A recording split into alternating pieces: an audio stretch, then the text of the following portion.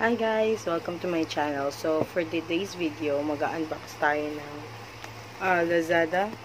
Actually, this one is worth 499. Pero nung pinasa ko dun sa ano nila, sa page nila, sa app ng LAZADA, dapat daw 899 siya. Pero dahil sale, 499 lang.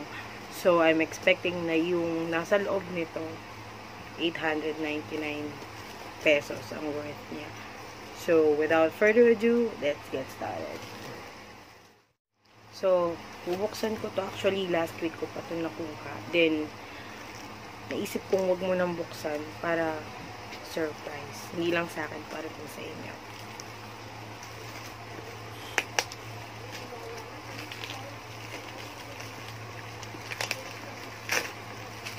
Just last week ko pa ito nakuha.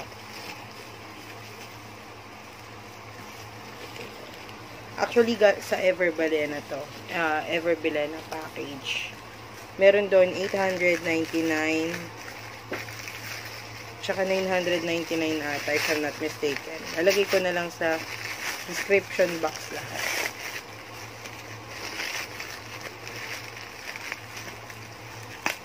Ang dami yung nag-ano nito, bumili sa LAZADA. So, napabili din ako nito, curious. Since I heard a lot of, good comments about BILENA products. So, nag-decide ako na, kumuha nito. Tsaka, worth 899 pesos sa halagang 499 lang.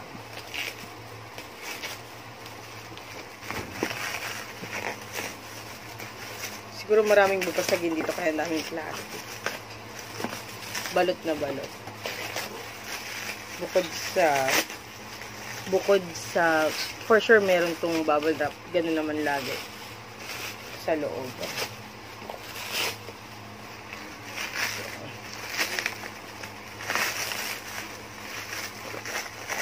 Ano kayang laman nito? Ay, excited ako.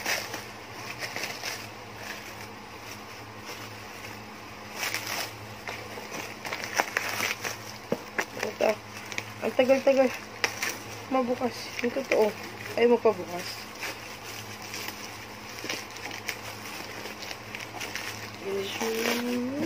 Hindi ko ka-excite.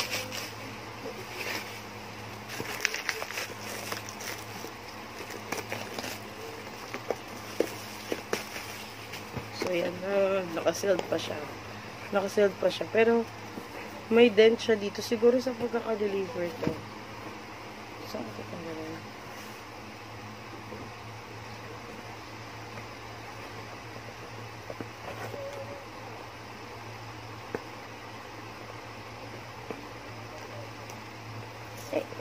Excited ako.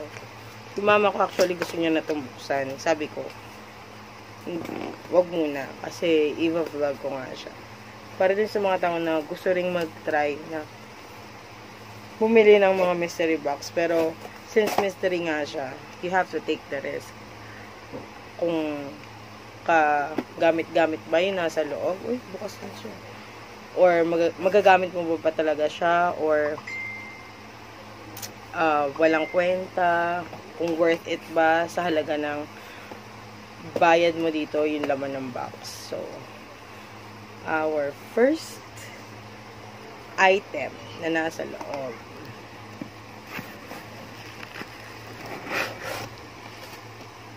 Oh. May shades. May shades. May shades ba sa BILENA?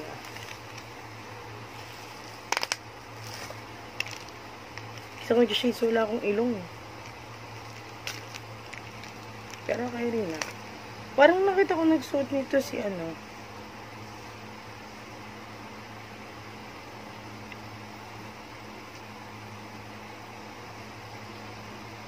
carry lang. Pero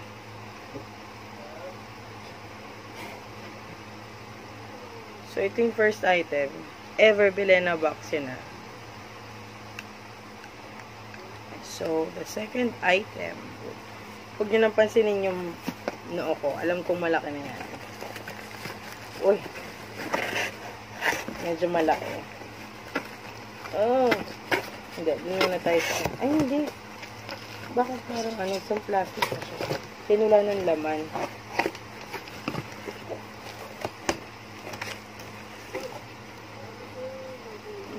Okay. May false eyelashes. Hindi ako nag-false eyelashes, pero try ko. Hala, may makeup remover. Kaya pala hindi ako makabili-bili nito. Seryoso. Tapos, merong yun na, bubuksan ko na nga. Excited tuloy ako. Pero wala naman. Tapos na yun. Ayun na lang. Resibo. Resibo na lang. Resibo. So, kaya pala, ano to, freebie. Freebie lang to. Kasi nakita ko nagsuot yan si Loy sa Andalio. Sa commercial nila. Ewan ko sa commercial ba nila yan? Ng BILENA. So, ito na.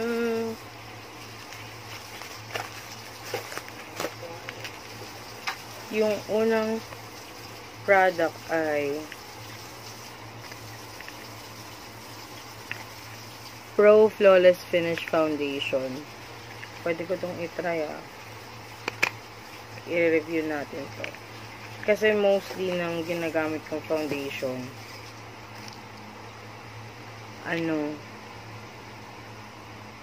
Maybelline. Ito. Feeling ko puti. May team lang ako. Shade nito natural.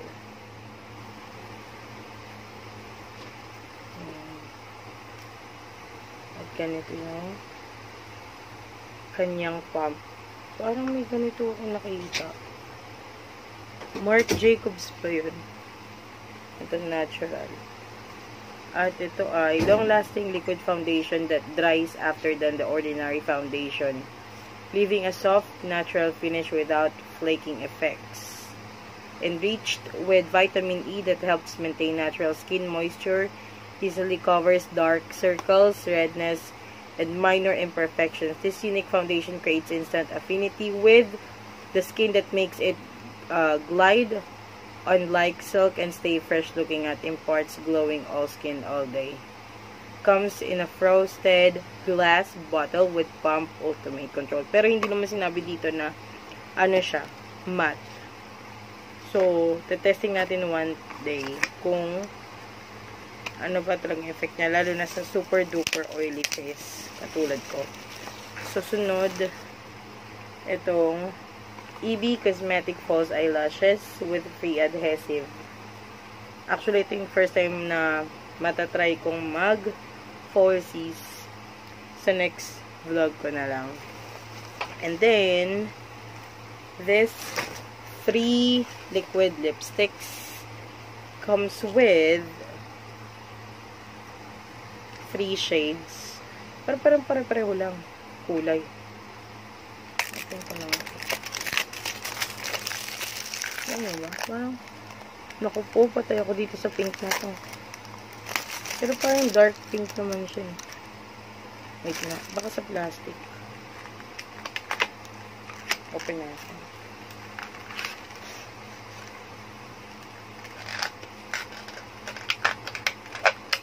Gusto bang swatch? Itong number H01. Ito yung high heels na lipstick. Then, yung high heels H02. At yung last 03. So, review na lang natin yung kung maganda din sila.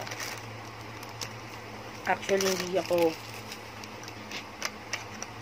mahilig mag-makeup sa labas. Tapos yung pangatlo, makeup remover. Kaya pala hindi ako makabili-bili nito. Kasi ito pala laman nitong box. Ito. EB makeup remover.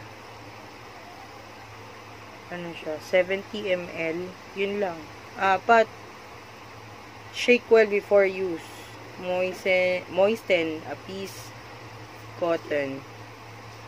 And gently wipe makeup off around the eye area until makeup is removed. Use separate cotton balls to remove eye, lip, and face makeup. Okay. So, sa 499, ito lang ang laman yan. 4, 5 eyelashes. Tapos, itong 3 lipstick. Ano ba to? Matte. Matte. Pero hindi daw nagka-crack at nagda-dry. At itong isa pang foundation. Kasama na ito itong freebie nila. Pero titingnan ko kung magkano talaga yung bawat isa nito sa BILENA. Pero sa tingin ko 499 worth it naman siya. Kasi alam ko na sa 100 plus to eh. Then ito hindi ko sure kasi hindi pa ako gumagamit. Kulang buko, parang sila bunutan. Ito pa sa'yo na lang to. Libre to eh. Classes.